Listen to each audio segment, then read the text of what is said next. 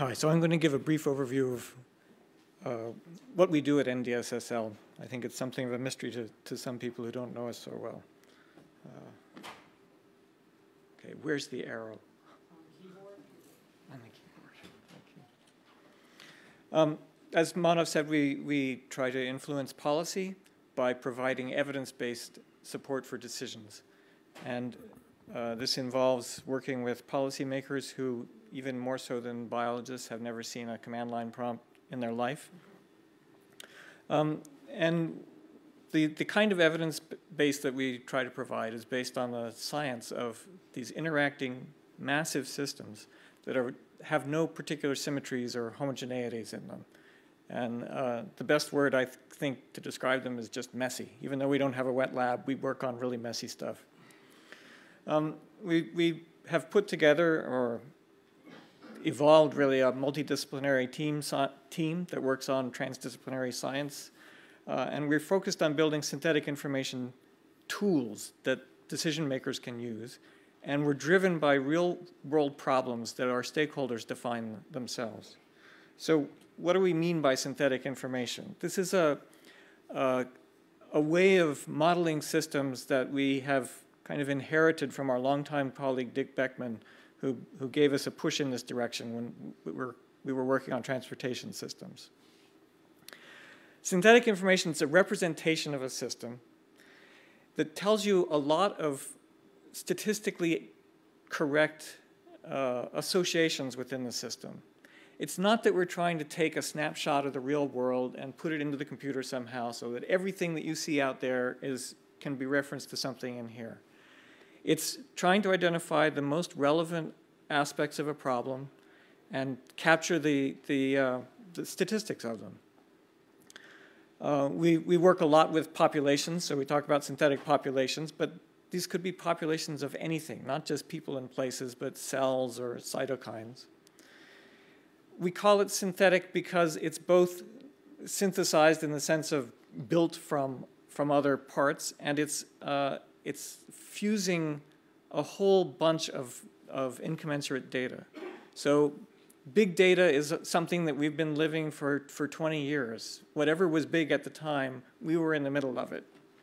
And it's more than just a lot of data. It's data that was never meant to work together. And when we create synthetic information systems, we try to find ways to make that data work together and provide insight into the system dynamics. Another way to think of this that Chris likes to describe is this is a coordinate system for adding more data. So if you have, for example, a synthetic population, and then you find out something about risk factors that you think might be useful in personalized medicine, you can add the information about those risk factors onto the synthetic population that you already have. So it's like a coordinate system for adding information. All of this relies on the ability to represent causal mechanisms at work in very complex interacting systems. And I'm going to describe socio-technical systems, but this is not a real restriction in what we do. So you can think of individual behaviors, and we spend a lot of time in reductionist science trying to identify how things work when you pull them apart. But as has been mentioned several times this morning, what really matters is how those individual behaviors operate in the context of whatever is going on around them. You find that when you really represent all these, the context as well as the individual behaviors, you get collective phenomena that emerge at all kinds of different scales in the system. And that you have feedback between the large scales and the small, the long time scales and the short time scales, the large spatial scales and the short spatial scales. And this is what makes the system so complex. The challenges in understanding a system like this are figuring out how to take the data that's available and match it to what you really need to know about the system at different scales, different kinds of data. Figuring out the challenge that we're presented with by decision makers is typically, I have limited resources to affect changes in this system. How do I do it? What's the most efficient way to control the system with the limited resources that I have? We find that we have to work on very large systems, trillions of interacting entities. We have constraints on the kinds of experiments we can do. In social systems, it's obvious. You can't just reach into a social system and do a RCT, a randomized controlled trial. We need to understand how to extract information from natural experiments about hypotheses we might generate. And then the ones that everybody has issues with who has anything to do with modeling, which is distinguishing causation from correlation, quantifying the uncertainty and the results that we get. So I'm going to describe this, what I just talked about, in the context of one particular study that we did. Most of the lab was involved in this over the course of half a year or more, which was a terrible catastrophe in downtown Washington, D.C. It's a bomb going off. And the way this has been studied in the past has been to produce a picture like this. This is pretty much the end result of most other studies. So there's a plume of nasty stuff coming out of the explosion area, and there's physical damage all around it. And you look at this and you say, well, that's terrible. But what we pointed out was that what you do after that event has very little to do with the physics of what caused the event. It's something about the social systems, how people behave. And what you want to do to mitigate casualties is to manage people's behavior after the event. So, for example, we look at the individuals that are involved in the event. Here's a household, Alice and Bob and their child Carol. And it's simple things like, where are they all when this thing happens, that influence the decisions that each of those people make. And the decisions that they make, I've listed some on the right, are the things that drive how those people come into contact with your efforts at mitigation, what resources they'll need, and eventually what the casualties will be like. So this is just one household. And what happens when you put all the households together is that you get these collective phenomena that you have to understand if you want to be able to effectively mitigate damage in an event like this. So the question is, how do we take this understanding of how the micro-scale dynamics placed in context create macroscopic phenomena? How do we align that with the responses that we're making and trying to control the system? So, like I said, we're not restricted to working on social systems. I can make the same picture.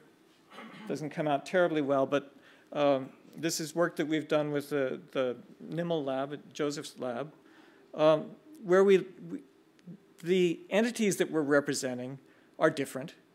They're cytokines and cells in the immune system.